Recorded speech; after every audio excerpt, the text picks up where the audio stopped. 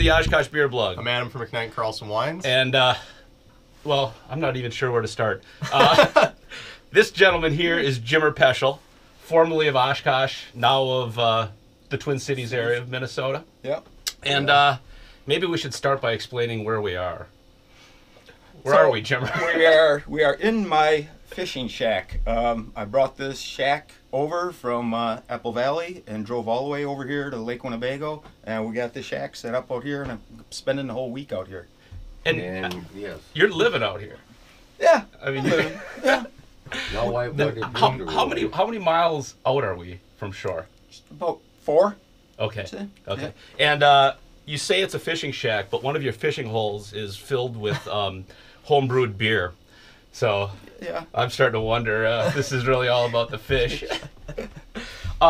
Okay, so one of the things, we're going to have beer from New Glarus here, and I thought what would be good about having Jimmer here is Minnesota people seem to love drinking New Glarus beer, no matter whether they have whether to they're supposed to or not. serve it illegally or not. Yeah. But, so Jimmer, now you can do it legally. Yeah. Well, I don't know. We're in the middle of the lake. Is it legal to drink New Glarus beer in the middle of I think you have to. Lake Winnebago? Yeah. Okay. International waters. Yeah. All right. So not only are we having New Glarus, but we're having New Glarus Oud Bruin 2016. So we're going high class out here today. Yeah, absolutely. Oud Bruin, that's Flemish for Old Brown. And this is a Belgian-style beer. This is a beer kind of a specialty of Northwest Belgium in the Flanders region. Flanders Fields? Flanders, Belgium. So this is the second time they've made this beer. Holy And cow, when was the last time they made it? Was it about a year and a half ago? This was the first, when they finished that, what they call the Fruit Cave, the old Riverside Brewery. Yeah. This was the first beer to come out of the what they're calling it, the Fruit Cave. Yeah. So this is, that came out in 2014, the first Okay. one to come out of there. But this is the 2016 version. So you can see it's a nice, yeah, kind of Well, some caramel malt to it. caramel, And yeah. got a caramel color. So some of you may have had Rodenbach before. I think that's a fairly similar beer to this. Similar in style. Yeah. Flanders Red or Flanders Oud Bruin style. I mean, this is a really old style of beer where in Belgium, some brewers would boil the wort for like 20 hours. They had these just ridiculous ways of achieving that kind of caramelization. I'm not sure how New Glarus goes about doing it. Wow. That's a fantastic beer. Yeah. Yeah. What do you think, Jimmer? I'm not real big on sours, but this isn't so overpowering that, yep. It's got a nice malty sweetness, too. I always think, when I've had this in the past, I always think of like a fruit cobbler. Yeah. You know, because it's got that nice You get the tangy malty, acidity on the finish. the richness, but then there's that, that acidity. Wine-like acidity.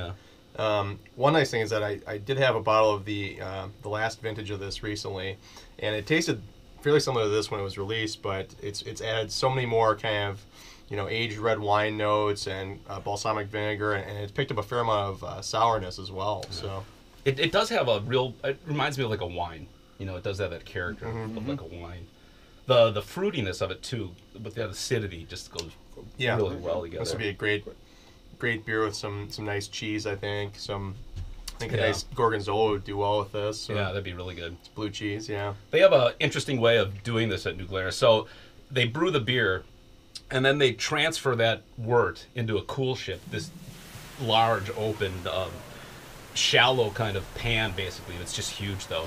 And there the wort cools and becomes inoculated with wild yeast. Well, like when they pump it in there, it steams up into the beams of this kind of. It's got this building has a cathedral ceiling, and the steam gets in the beams, and then droplets start to and then that starts fermentation. Yeah, right? Yeah. So it's a spontaneous fermentation, and then they age it in these huge oak vats that called foeders, Foeders, and it'll sit there, and each of these foeders has a different sort of character. Some will be more sour than others. Some will be less sour. Yeah. And then at the end they blend it to get up the final product. Yeah. And we were there in November, and we had different beers off of those foeders, and it's amazing. Some of them are so sour. Yeah. I mean, just like piercingly sour, and then others are quite mild. Well, and that just kind of you see that the blending is part of the art form as well. I mean, that you need to weave those different beers together to get a final kind of uniform flavor, and that's part of the fun. Yeah. I really like the sweetness of it. I do too. Let me have a taste of that, could you? Sure. Please. We've got an off-camera taster. See what now? There you go. Oh, I got no shoulder. This is very nice. And there's nice kind of vanilla caramel toffee. So do you suppose this is the first time this beer has been drunk in the middle of Lake Winnebago in a fishing shanty? It could be. I think it might be a new tradition, though. Hopefully they will come out with it every year. Oh. So you do this every year, huh, Jimmer? So I always come over for Battle on Bago coming up this Friday and Saturday, fishing contest. So I've been coming over, I think probably 6 years now. I always come over for that. Just so happened that I extended the stay and did a whole week. Nice. Another thing too, the sturgeon's spearing. So I wanted to come and see some of that tradition and go hang out with some guys in their shack and as they sit and just stare down a hole for 6 hours on it. So is this the longest you've ever lived on the ice?